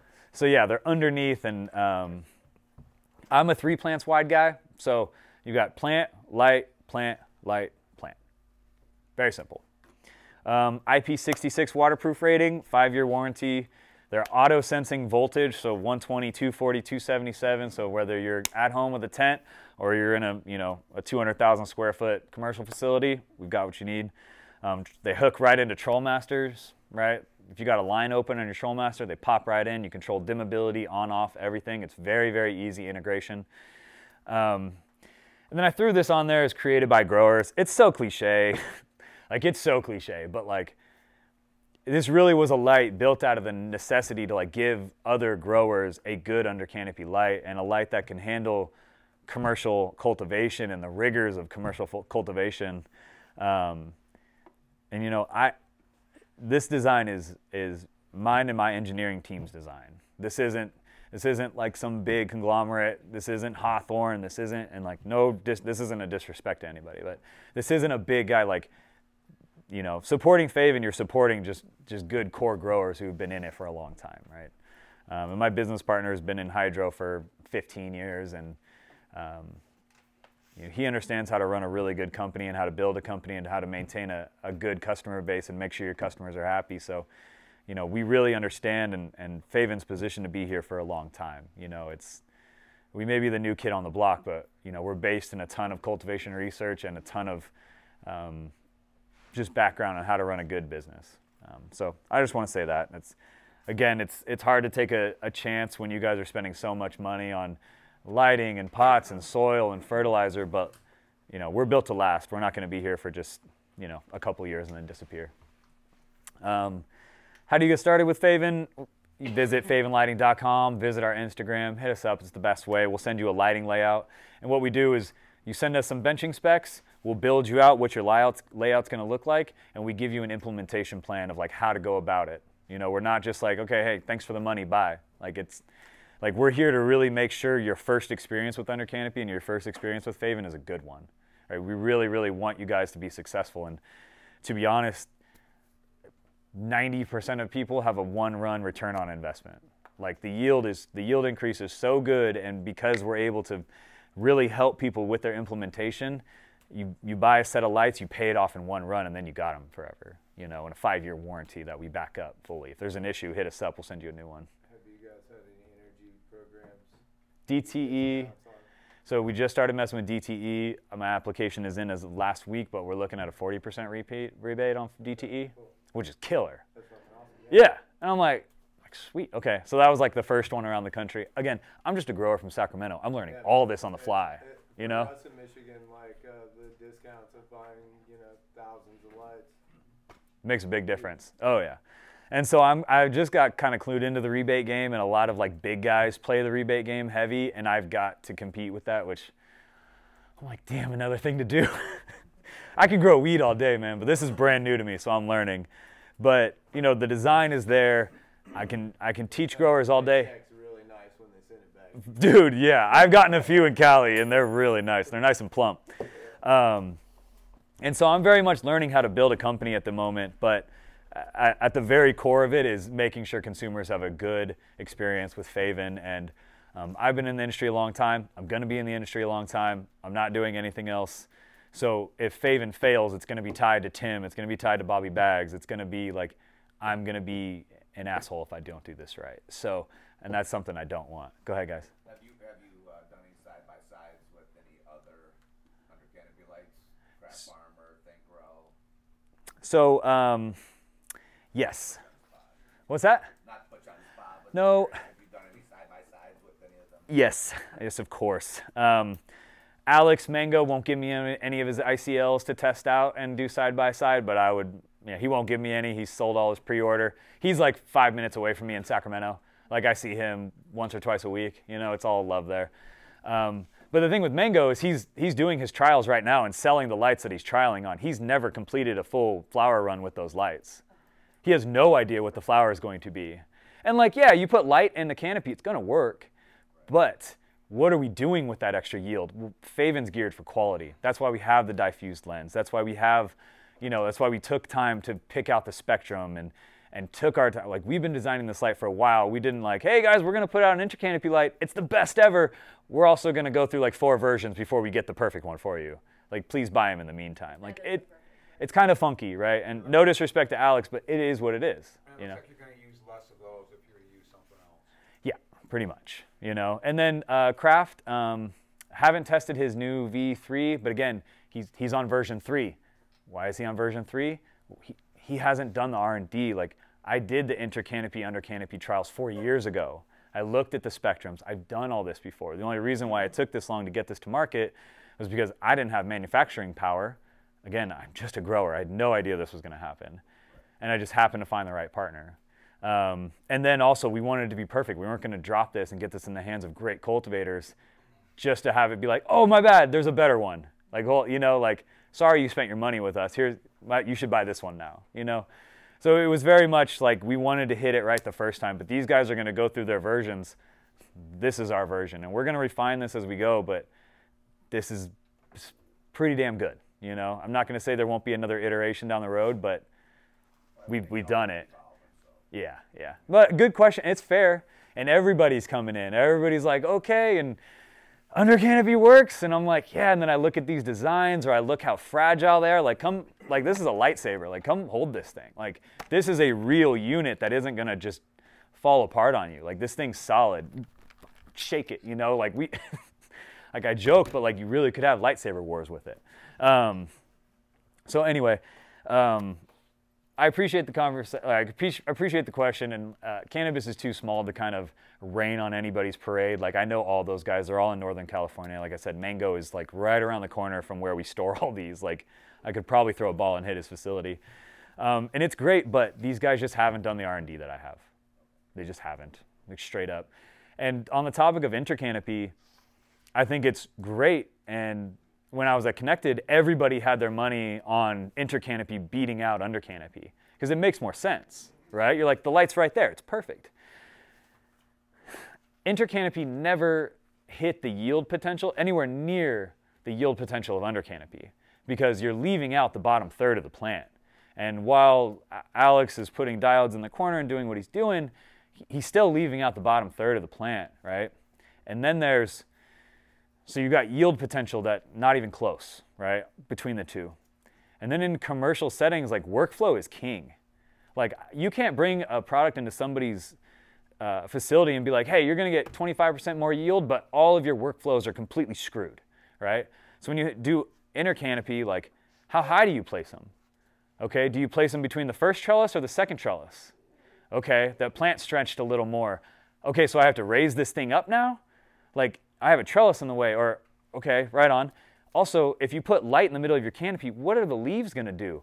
They're going to just populate this whole, they're going to suck into it. So it's actually a pretty poor placement for the plants. Like, it's great placement for the plants, poor placement for the cultivator, right?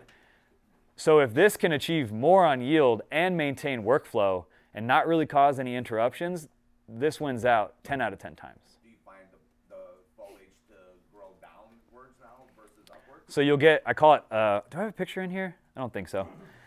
I call it ram's horn. It kind of looks like nitrogen toxicity, where the leaves curl downwards to put their photosynthetic cells towards the light, and that's it. It just kind of, they hook down, and Trying to get a little bit of that. it's not deficiency, it's not anything. It's just them curling down towards it. And first time we saw it, we kind of freaked out, and then we got a yield back that was just insane, and we were like, Curling down to try to photosynthesize from the top, basically. yeah, because they don't really photosynthesize on the bottom, but what we're doing is we're throwing a ton of light, a directed beam of light into the canopy. Well, what's it doing? It's just ping-ponging around until it finds a photosynthetic cell. Like, it's just finding its way in, right? And while that seems like inefficient, it's better than sticking the light right on top of them, a very intense light right on top of them, I may add. Most people aren't diffused. A very intense light, and letting the foliage just consume it, and then you're in there de-leafing more. Our idea is to reduce labor. You're increasing your labor with intercanopy. You mentioned there's a time frame to be doing that and not to be doing Right, right. And again, adding labor to your existing facility, that's just a cost, man. Labor is, and finding good labor. I had a conversation last night with a bunch of Michigan guys, and like, we cannot find good labor. And I'm like, same. You know what I mean? It's just tough. So like, finding people, so like, the simplest solution is often the best solution. And that is, yeah. But anyway, it's a good question, and like, there's going to be a ton of competitors coming out, and it's great. It's fine. Like, it's going to legitimize under canopy, because right now I still seem kind of gimmicky until people like turn a light on under their plant, and they're like, oh damn, this like, it. Once you see it applied for a week or two, like, you don't even have to do a full run, but you're like, oh, this makes way more sense, And I tell everybody, if you're hesitant, if you're nervous, or you're strapped, you're low on funds, which all of us cultivators are, start with one bench. Just start with a bench. Like, there's no reason to like spec out a whole room. There's no reason to like do the cost on your facility, like whatever. Start with a bench, because one bench is going to teach you how to apply it to a full room, and one room is going to teach you how to apply it to your facility. And the cost will roll itself, right? I got cultivators that get one trial bench, and that yield increase pays for the rest of the room. Like, this ROI is real. It's a single run ROI 90% of the time. And so that's something that we just don't have in cannabis. So not only does it maintain workflow, but the ROI is there. Like, it doesn't add any extra, BS. You're looking at a little more volume of water, and, some adjusting of food inputs and maintaining environments, really. That's it. So. How is this mounted up? Is there some type of hardware that's holding it up to the table, or what's going on? So you have to run Unistrut across your whole table. No, I'm just playing. So we have legs coming. Right now we're just taking hard pots, turning them upside down, putting them up there. And like, you're really looking at the lowest point of the light you want to have is like the base of the light. The base of the light. This is a bad example, but we're going to use it. So this is your pot. Your base of your light needs to be, like, at the lowest setting, can be flush with the top of your pot, okay? And that's just because we don't want to waste blasting light at the pot, and we don't want to warm up the substrate, right? We don't want to blast light at the substrate. That's not a good idea. Yeah, dude, you're just like, it's not good. But also, algae is really growing down there because it's stagnant too. So dropping plant count, adding light, we're actually seeing less algae grow on top of rock wool, which I know you would have thought would just like go crazy, but we're actually seeing less algae. We're seeing less PM. We're not seeing less PM because of under canopy lighting. We're seeing it because there's no more microclimate from the top to the bottom of the plant, right? It's even, yeah. And then I kind of mentioned it earlier. I used to call them double stack killers, and then we put them on double stacks. And those numbers are really wild. And they really work. We actually messed with a couple different wattages as well, like 80s and 100s, because these are 120 watt. And we still ended up at a 120 watt. So anyway, yeah. What kind of numbers are you doing double stacks from? We had a very medium yielding plant do 95 grams a square foot on both tier. So if you're looking at your square foot, that's 190 grams a square foot of like floor space. Yeah. We just had the biggest double tier in Sacramento, order 3 worms worth. And You know, High Tech's messing with us out here. If you guys know Anna from Cam, she's in 8 states. She's a big Sacramento producer. She's building out with us. Bear Cannabis, if you guys follow him on Instagram, he's an absolute slayer. One of the best cultivators. He's building out with us. You know, we have a lot of big players on our team now, and it's not, you know, once you see it once, it's all you need.